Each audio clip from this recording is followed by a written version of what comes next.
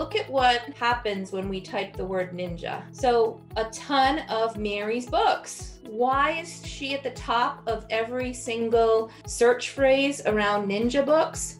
Because she advertises with Amazon. If you have a very unprofessional cover that looks like a child created it and it just is not attractive, you're probably not going to get any clicks on it. You're going to lose people, so you'll end up paying for a bunch of clicks. The whole goal is to get seen, because if people cannot see your book, they can't buy your book.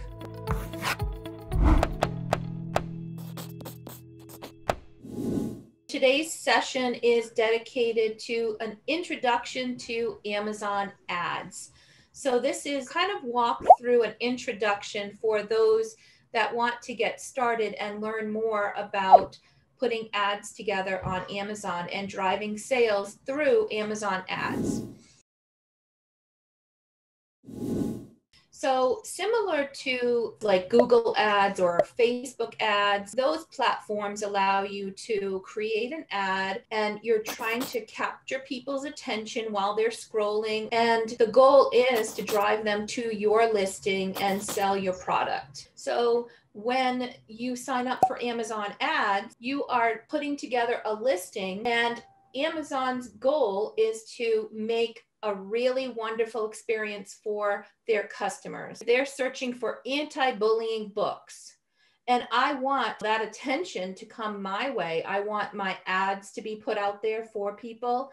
Then by targeting that phrase and by having Amazon ads, they're going to know the type of phrases that apply to my book. And they get better and better and better with that the longer that they serve my ads. We're using this platform of Amazon to bring people to our books. And when you first list a book, they're indexing you on certain things like your title, your subtitle, the 7 keyword phrases that you list. But with Amazon ads, you get to target in much more broadly.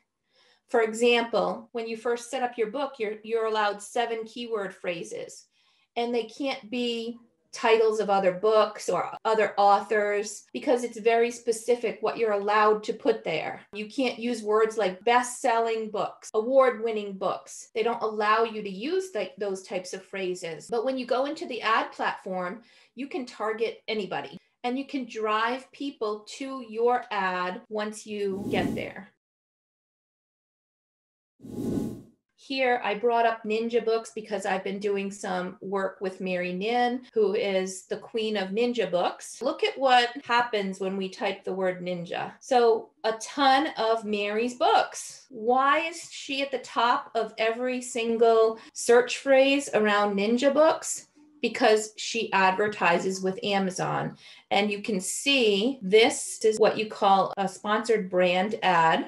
That means that these are ads that the person that's selling the product has decided to pay to have those ads placed in front of you. So when you are signing up to choose keywords and phrases, and they put your ad in front of people who are searching for those things, it doesn't cost you anything. Where the cost comes in is when somebody clicks on your ad. When somebody clicks on your ad and now they're here in the listing, now they have an option to look at what you've got in your ad and decide if they want to purchase. So if they purchase, that's called a conversion, right? They clicked and we paid, let's just say that click cost this individual 50 cents. And then it turns into a purchase of this $11.63 book. So they basically paid 50 cents to have me purchase a $12 book. Now let's think about what happens from Amazon's perspective. If somebody clicks on your cover, Amazon says, "Ooh, that's a highly relevant keyword. So I will show her book more often when people search for that term." So when they get to the page and they decide to purchase that book, now they've converted. So it makes money for the author. It makes money for Amazon. So now that elevates Amazon's feelings of, oh, now this book is highly relevant. It's converting. So their algorithm wants to put you out there more because they want to serve things up to their customers that are going to be really good for them. And they're going to convert, that they're going to find what they're looking for. And it doesn't hurt that it makes Amazon money and it makes you money. At the beginning, we need to earn the right to be viewed and seen earlier on in our searches. And that's what we call about indexing. We want Amazon to index us for certain words. We want to pay for a higher positioning. The whole goal is to get seen, because if people cannot see your book, they can't buy your book. There's millions and millions and millions of people always searching for things on Amazon to buy. So we want to make sure that we get our book in front of people. The way that I get into the Amazon ad area is once you're logged into KDP, when you go to the right of your KDP, you can choose promote and advertise. And you'll come to the campaign listing here. So you choose, for me, it's .com. If you're in Canada, it's .ca or whatever. And you can click create an ad campaign and you can start working on an ad. So it kind of puts you into campaign mode and picking a campaign. You can go over here and just look at your campaigns instead of setting up an ad. This is what I would call the ad dashboard or AMS dashboard. So the other way that you can get more quickly and more directly into this is if you're logged into KDP and you just click the new tab, you can do ams.amazon.com, or you could use advertising.amazon.com, and they will jump you into the Amazon advertising. Now I'm just going to click sign in.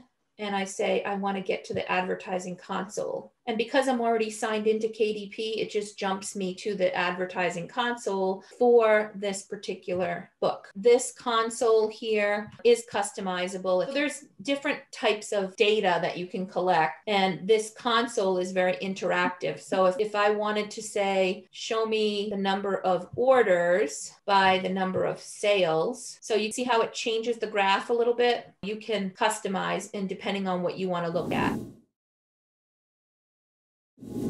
Now what I'm going to do is create a new campaign. So these are the few different types of ads that you have available to you when you are a KDP user. So since most of us are going to spend much of our ad budget on these types of ads here, the sponsored products, I'm going to start with that, and then I'll bump into sponsored brands and show you what some of this looks like. So all you have to do once you've got a new ad going is click continue. And this is the process here to create a campaign. Have a naming convention, because when you're looking at your ads 3 months from now, it's really helpful to understand what you're looking at. So it kind of shows me when I'm looking at this, I know what book, I know what kind of ad, I know the bid price that I started with, and the date that I created the ad. You can have any kind of ad convention that you want, but do have something. They also have an opportunity here to select a portfolio. In general, the portfolio is a way of keeping all related ads underneath one umbrella. And with portfolios, you can also set a spending limit, for example, to say, I'm willing to spend a certain amount per month on my ad. And then once it gets to that point, it'll shut off. Daily budget is the amount you're willing to spend on this campaign each day. As long as you've got a cap on your budget for your portfolio, if your ads start to spend a lot, you still have that fail safe of, hey, I don't want to spend any more than whatever your monthly budget is. Now, automatic basically means we're going to put this in the hands of Amazon. Amazon knows its buyers. It knows what they like, what their spending habits are, what their interests are, and it also knows a lot about our book. And so Amazon will use all of that information and they'll start serving things up. We're allowing the Amazon algorithm to figure it out. The more that Amazon learns about our book, the better those automatic ads will do. Now, the campaign bidding strategy, we have dynamic bids, down only, we've got up and down, and fixed bids. So I'm just going to leave it with down only. And then you have an option with regard to a custom text ad or standard ad. If you don't care to add any extra text, you can just leave it as standard. Now we're looking at the default bid. Now, when I started this ad, I said I was going to do a 52-cent bid. If you skip over this, they always suggest a lot more than I typically use as a starting bid. So I don't accept their defaults, and I just kind of go through and skip over adding anything extra or according to their suggestions. So I want to talk about what a bid is. So you're saying basically with this statement here, we're willing to pay up to 52 cents for a click. So just because I'm willing to spend 52 cents a bid doesn't mean that I won't get it for 32 cents. It's going to vary based on the keyword search term. There's the section that allows you to put negative keywords in. So if you have some words that don't work well for you, or words that you don't want to be associated with, or product that doesn't work well for you, you can enter that information here.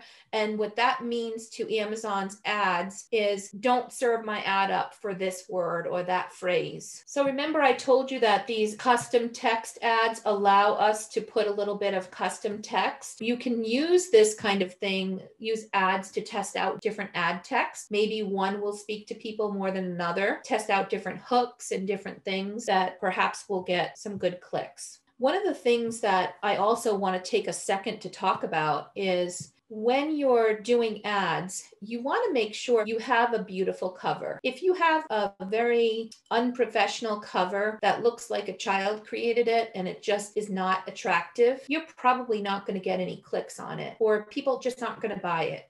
So don't invest money in ads. Invest in going back and reworking your cover. And the other part of it is if the interior of your page doesn't have a good hook, doesn't have an attractive listing that gets their attention, you're going to lose people. So you'll end up paying for a bunch of clicks. So you want to make sure that those fundamentals are in place before you start spending a bunch of money on ads. So I'm going to click to launch this campaign. And now I'm going to go back to the campaign manager.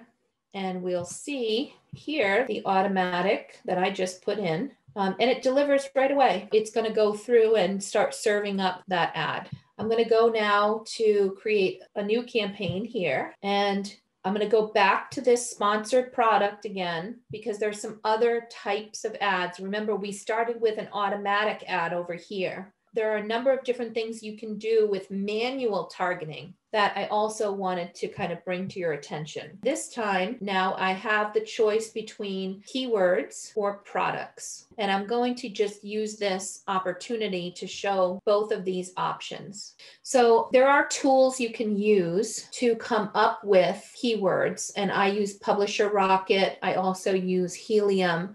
But there are some things that you can also use yourself as well. So for example, if I'm in Amazon, as we're typing words here, just like Google does, it gives you some common search phrases. You can use this to come up with some keyword phrases manually. When we look for crochet books, take a look over here, 10,000 results for crochet books. That tells me there's a lot of competition for that keyword phrase. Now, if I go back and choose one of the others, so here's crochet books, patterns, amigurumi, 928 results. So now that's a lot less competitive, right? We're going to pay less money for that keyword. And there's a lot less people that we're going to have to fight with to try to get the keywords. My best case scenario would be get it down to 650 or less. Another great thing that you can do manually, and you don't need anybody else to do it for you, is search for a term that you really want to be listed under and take a look at who is showing up on that first page. A keyword could be a title of a book. It could be the name of an author. You can see there's a lot of things we can do with that here. This is Publisher Rocket, which is a tool by Dave Chesson at Kindlepreneur. And it has this feature, AMS keyword search. So if I type in books about trains and I click Go Get 'em Rocket, watch what this does. So it takes all these things and then it goes through and gets all the train books, all of the books that are indexed for these keywords, the author names, the ASIN numbers, and all of this is all pulled together for you, where you can take now this big keyword list, export it, and I'll save it down. And now I can open this up, copy the keywords, and use that for my AMS ads. So tools like this are amazing. I do have a link to the tool itself for anybody that wants to purchase it. I think it's like under $100. It's not a monthly fee. I love Publisher Rocket. I love Dave Chesson and all the things that they do at Kindlepreneur. So I did partner, and I do have an affiliate link that I'll put in the description for this video. It's a great resource, and it has a lot more than just this. Now I'm just going to highlight all of this. Now here's 152 keywords that I can use. I go back to my ads here. I'm going to click on Enter List over here. I'm going to go manually put a custom bid for the 52 cents. And then I'm going to paste the list here of the different keywords that I just copied from the tool. I'll go over what is broad, what is phrase, and what is exact. Books about trains. So if we were saying, like, let's move that over and make it broad, then books about trains could also be served up for things that say books about a number of other topics, right? Because the words books and about would be in the search term. So it would be very broad. It casts a very wide net. It can also be very expensive because you're serving up for things that may really not apply to your book. And so you might be paying for clicks that don't really convert. So let's talk about the difference between phrase and exact. So let's look at books about trains. If I say phrase, it's going to use the keyword or the phrase books about trains, as long as those three words are in a search term. And if you have extra words besides my phrase, it will still serve up. If I say books about trains exact, then I'm saying if it's not exact match for this phrase that I'm using here, then don't serve me up for it. Only those that match exactly. In a situation like this where I've gotten some keyword phrases that relate to trains, I would check off phrase. I make sure that I've got the custom bid, and then I click add keywords. Now, one of the things that happens if you see things get left behind over here, Amazon does not like punctuation. So commas need to be removed. So any duplicates, it won't move over. It only wants it once in the list. Then I would just delete that and then add again. And anything else that's left, if it doesn't have any punctuation, it's just duplicated. It's already there. So I would go off with that. I want to show you one thing here. You'll see suggested.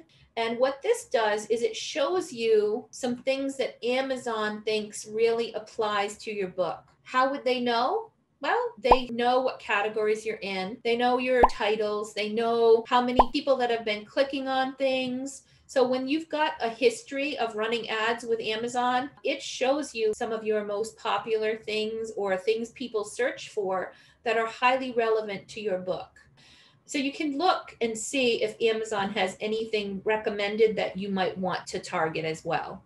And when it moves it over, it's going to move it over with the bid that I have here. So now what I'm going to do is I'm going to remove everything, and I'm going to go through and change, instead of keyword, I want to show you product targeting instead. So you can target specific products, which just a different way of approaching things. So I like to do one product ad, one category ad, one keyword ad, one automatic ad. So you got 4 or 5 ads going, and you just see what happens, and you monitor and you optimize those as you go.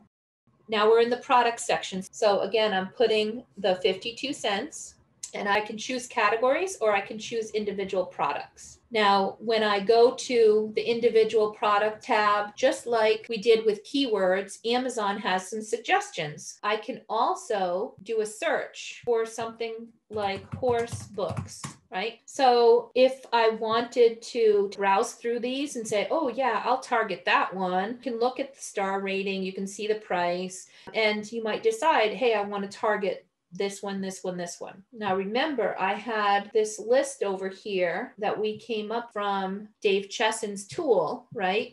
And one of the columns that it has is ASIN numbers. You can grab those and you can type in the ASIN. An ASIN, just for those that are not familiar with that term, it's the Amazon ID for that book. If we come in and we know that there's a list of horse books already, why not just paste them in here? Because now we've got all of these and we don't have to do searching and all that other stuff. It's just already there, ready to go. I can go here to categories. I can search for a word like horse and then browse what categories come up. The other thing that you might not consider or think about is, wow, there are like saddles and horse hoof picks. People that are horse people are going to go into this category and be searching for horse things. So you could even target that, because maybe if they're looking for one thing and your book pops up that's highly relevant, or it's a great complement to what they're looking for, that's a great way of, oh, wow, look at that book. I would like that too, because you already know this is a horse lover. If they have kids, they might click on the book. What if they don't click on it? It doesn't cost you a penny, because it's just an impression that doesn't get any clicks, right? So it's just showing your book. You can think about targeting specific books or specific categories that are related directly to where you placed your book. So these are great opportunities to think a little bit out of the box on the types of ads that you might run. When you first start ads, don't think that you're going to start making a profit right away. If you can break even for the first month or two, and what you spend and what you make are relatively the same, it's an investment. It costs you a little bit, because the more that you put your book in front of people, the more Amazon learns about your content, the more you tweak, adjust, and scale your ads, it's going to grow you to a point where you're going to be able to see some amazing things happening. But it takes a couple months to get there. So we'll look at lifetime performance here. Okay, so the orders were low in August. September, they were a little higher. Her impressions were lower. We're seeing a lot more impressions and a lot more orders as we go. It's over time that you're going to see the profitability. So spending $1,100 and sales of $4,200 is amazing, right? I mean, I'll spend $1 to make 3 or 4 any day. Over time, as you're running these ads, you're going to see more productivity. Dave Chesson visited my author work group and did a session with us. He's the creator of that Publisher Rocket. If you haven't checked out that session, you can go to my YouTube. It's public. You can search Dave Chesson and you'll see a couple of sessions with him. He talked about one author that he was helping who had a dog book. And one of the keywords that came up was a movie, a dog movie, and it was performing really well. So they said, gee, I wonder what that's all about. Like, I would have never targeted a dog like DVD or movie. But then they said, let's try this. So they got an idea. Let's create a new ad and just put all kinds of dog movies into it. The thing soared. It was amazing. So as you continue to dig in and see what's working, you're going to get new ideas. You'll get Amazon suggestions. You'll get other things that make you want to move forward. It's basically a learning process, a lot of trial and error. You might try some types of ads that just don't work well, other ads that work phenomenally well. It's part of spending a little money to learn a little. And then from there, if you're patient, you're going to see some amazing results over time.